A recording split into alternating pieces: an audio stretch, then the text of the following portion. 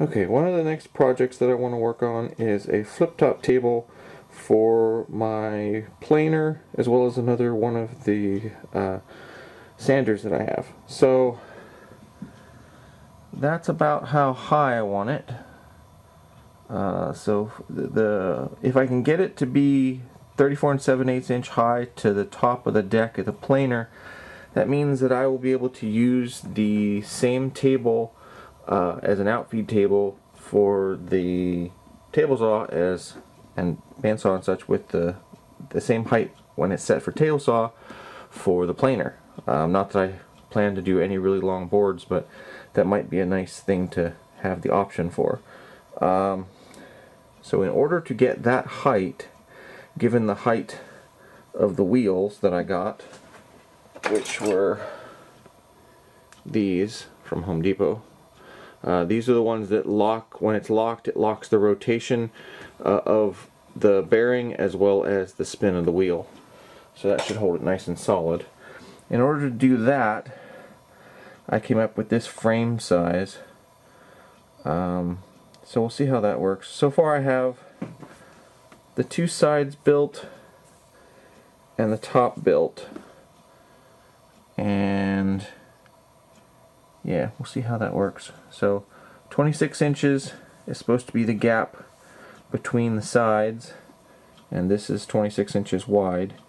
So that plus a washer, which somewhere, that plus these should give us spacing to work correctly. Oh, and the outfeed table came out really nice. I ended up filling in all the holes with wood putty and then putting polyurethane on, so it slides really nice and works great as a assembly table, because everything else that I have around here is covered in stuff.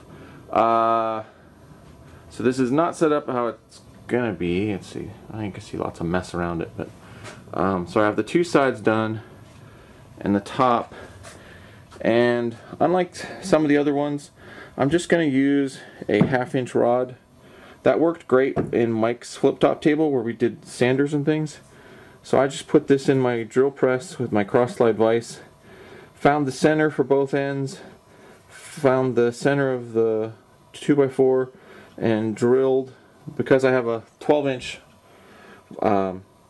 drill press, and it's a benchtop drill press, because I have one of those and a overly large, I think it's a 6-inch cross-slide vise, I actually have to drill part way, because the total travel distance is too short to go this length in one pass.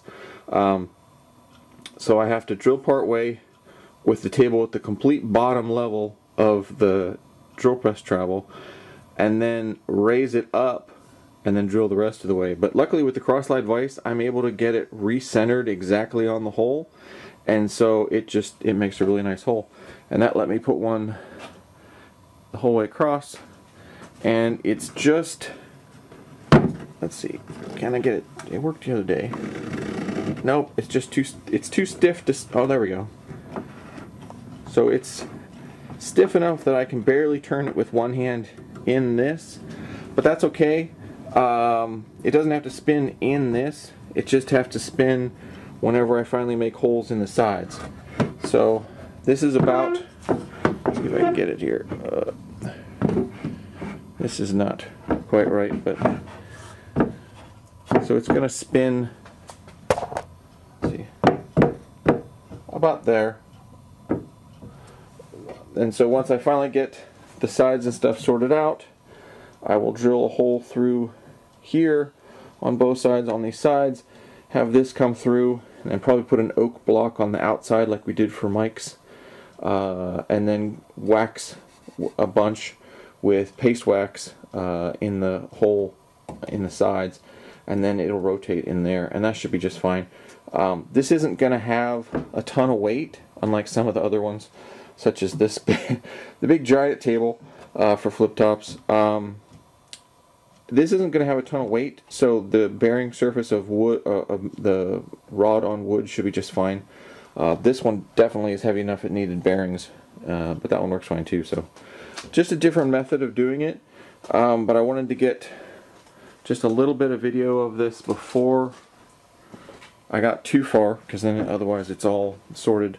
And there's no internal videos. So I have pocket screws to hold the sides together, and pocket screws to hold this in place. And I know I've said it for other projects, but I really like my miter saw. That makes these cuts so much nicer, and I can actually make square stuff with that. It's really frustrating when you have projects and you can't get nice square cuts, because then the joints don't fit and then it takes forever. This actually was not too bad to get it square, just by trimming slightly and measuring, and yeah, that's awesome. So that should work. So this is the first bit. Again, once I get a little further, I'll take some more video of it, but that is the next project, so we'll go from there. Back with more after I get more progress. Alright, so it may be hard to zoom out for, but I got more progress done. The sides are in place. I have bottom pieces pocket screwed in. We'll see how that ends up working. The one problem I've realized with this is, and why I had to use a 2x6 here instead of a 2x4 like over there, is I did not plan well for where these screws were for the half lap. And it turns out right there is where the default goes for a 2x4. So on that side, I don't know if it was on, yeah. I had to go in from this way because this one hit a screw. So that's also going to be a problem when I put the wheels on, I think, because again, the spacing for those screws are the exact same as it is for the default pocket screw. So we'll see how that goes. I just may have to twist around the wheels, but it works. It's 26 3/8 inches between the sides, top, bottom, back, front. We have a nice consistent gap the whole way down. It's tight because I don't have enough gap space in here, so everything is frictioning. That's not a bad thing, but just everything is frictioning. And what I did was, for these sides, I have a piece of hardwood that I kept from an old shipping crate, I think from something, but just drilled a half-inch hole in, and then currently I have vice grips. Eventually I'm going to, well, probably later today, drill and put a cotter key pin type thing that'll wrap up around. So yeah, it's working good. But yeah, we got nice gaps down. Kind of see that. So overall, since this is 26 inches wide and to here is 26 3/8, that I think means we have a effectively a 3/16 gap on each side, which isn't too bad.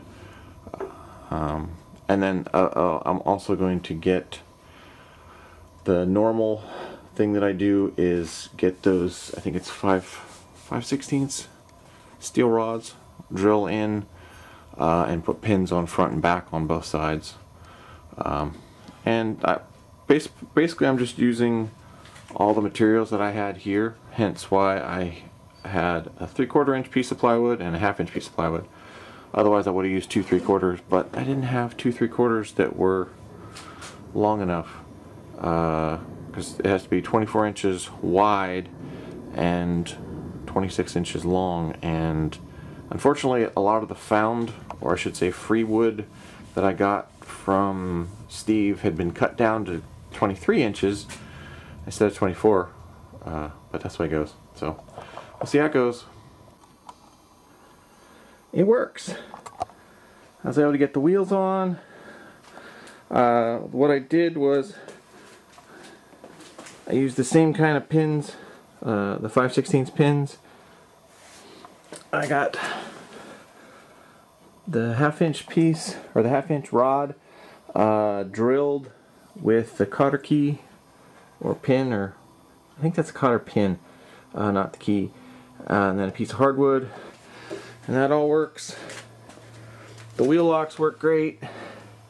What I did was I attached I took this plywood off and drilled and attached the planer with bolts down through, and then I took this other piece of plywood, drilled and attached, that was with 3.5 inch quarter 20 bolts. This was using 5/16 inch, 1.5 or 2 inch bolts, 2 of those. So I took this plywood off, attached the sander to the plywood, then reattached the plywood to the unit. So the way this works, unlike unlike my first flip top where the bolts go the whole way through the board, the bolts terminate inside the open area behind the plywood. So in order to take the planer off, I actually have to take the sander board off, unscrew it and remove completely, and then I can get to the bottom of the bolts for the planer. Yeah, it works. So I don't know if I'll be able to. Let's try an action shot if it'll work. The tape is about out, so we'll see if I get this to work. I already took 3 pins out.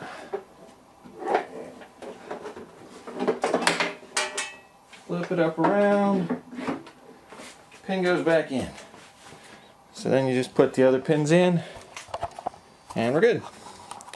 So yeah, success.